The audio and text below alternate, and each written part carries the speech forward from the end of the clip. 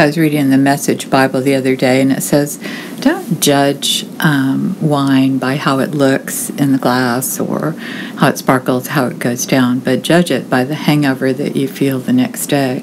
And I thought that's really super wise, because it's not just about wine, it's about anything. Whether it's something you eat or something you ingest or whatever, or saying something that's not true, don't judge it by how it feels at the moment, but how do you feel the next day about that? And if like in the case of drinking too much and you're not feeling good, that should be a big clue. But it's the same thing in the spiritual realm and the emotional realm. If you do something and you don't feel good about it the next day, that should be a big heads up that it was not a good judgment on your part, and it's something you should probably not do.